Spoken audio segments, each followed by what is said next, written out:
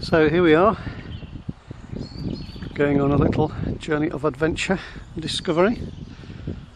Here's a big patch of brambles, so that might give you a clue.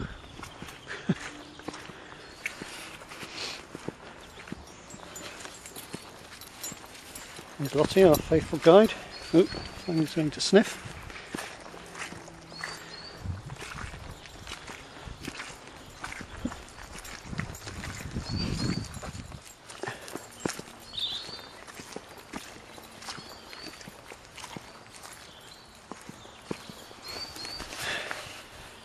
Okay, hopefully I'm in the shot there.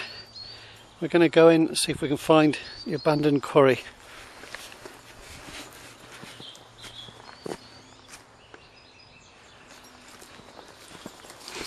So I don't know if it's been cut down or something.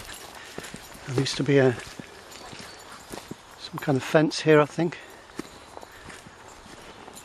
So now, from this side anyway, relatively easy to go in and have a look around.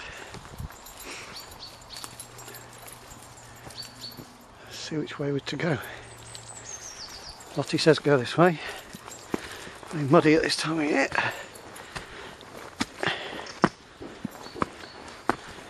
And there we go. You can start to see this strange little abandoned, neglected, forgotten place. I think these little places that slip between the cracks are kind of interesting. I think it used to be more overgrown in here when I was little, and there used to be a lot more rubbish that had been dumped illegally. And the slopes and things seemed really big to us as we scrambled up and down them. It's a stupid place to play, really. Down here there's a big dip. See some bits of old metal railings and things. And I think that might have been where there was a car dumped.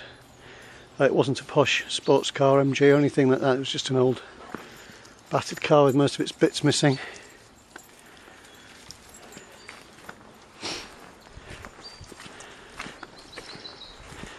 Hope this isn't too sort of dizzying as I pan around and walk about.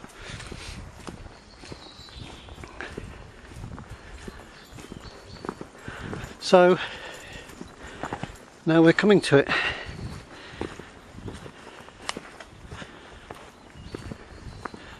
And you can see the limestone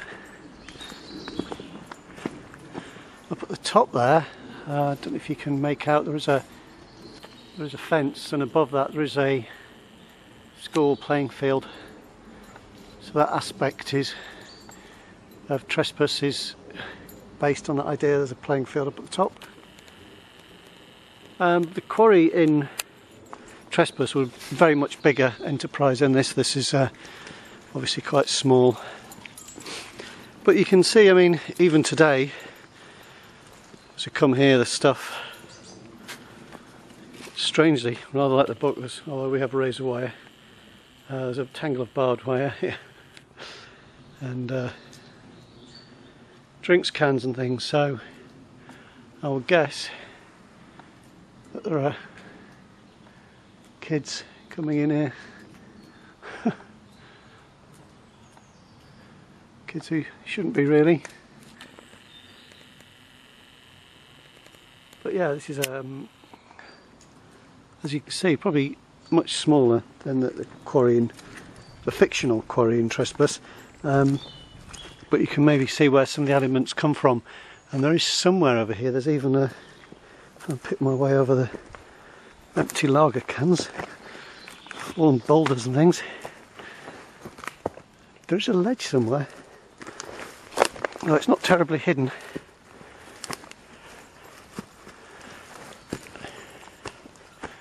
We used to sort of go scrambling about up these sort of slopes and hide out and things. I suppose that's kind of it there. If I can try and zoom in, there is some kind of flat ledge area. Kind of trace the edge of it just. And again, this rock face is much smaller than the fictional one. but I think the memory of it helped to inform it and to give some sense of what it's like to be in this place, which we're near a large school, and you know, not far from the centre of town even, but it's kind of very abandoned and forgotten, and you feel kind of a sense of atmosphere in somewhere like this. A lot of the stuff that used to be, there were even things, I remember there being like chemical drums and things here. So again, that idea is in the book, and all sorts of other rubbish, which bits of old metal junk and things, which of course we thought were great as kids, but really a stupid place for people to play. I seem to remember one kid did have a nasty accident here where I think they fell off something. And who knows what had been dumped in here. I mean, you know, what was in those leaky chemical drums that had been thrown down over the years, rusting away. Lottie's enjoying it. Perhaps there's rabbits and things in here that she can smell.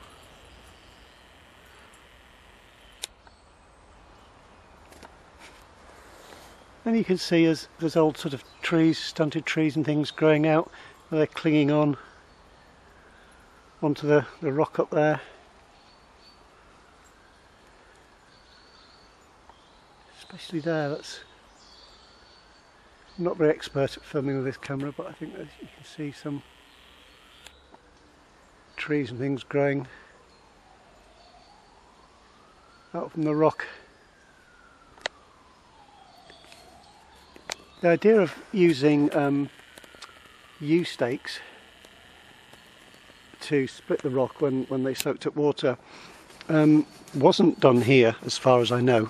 I took that from somewhere else. There's a place in Gloucestershire where there is now a massive yew wood, I'm told for that reason. I think they call it puzzle wood, and it does have lots of yew trees growing in amongst the rocks, and apparently that was how they sprouted, because stakes had been hammered in and had later taken root and sprouted into trees.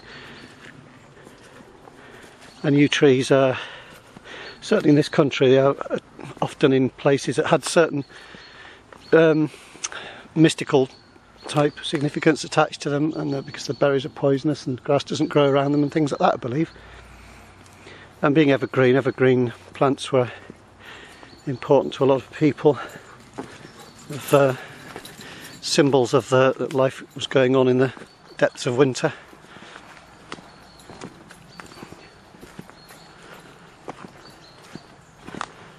So there is sort of a little bit more to see, but I don't think it's... I'll have a little look up here just to scramble about and relive my youth a bit.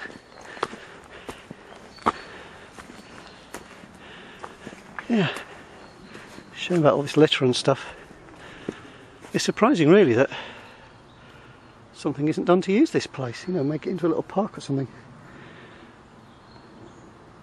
Or a wildlife reserve or something like that would be ideal, but I guess I don't know who owns it, or... Yeah. So, I hope you find that just gives a little bit of background. If you haven't read it, I hope I haven't done any spoilers. I'm sort of trying not to, but I guess this video is more likely to be of interest to someone who's read Trespass. So here you are, something of the place that was sort of lodged in memories from my childhood, and you can see kind of a ledge up there as well. Zoom into that a bit.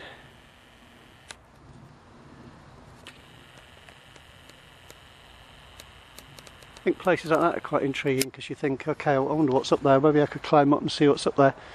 And you know, this isn't wouldn't be that difficult, would it, compared to the much higher slope in the mythical Scaddiston pit, which is a totally mythical town, you know, a fictional, sorry, totally fictional town that I just created. As far as now, there is no place called Scaddiston.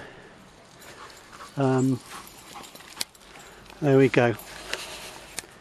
So, hope that was interesting. and it gives you a bit of a background if you're wondering, you know, where do I get my ideas from. That helps to answer part of that question. Of course, there's a lot more to it than that, and lots of elements coming in from all kinds of different things. So, thank you for watching.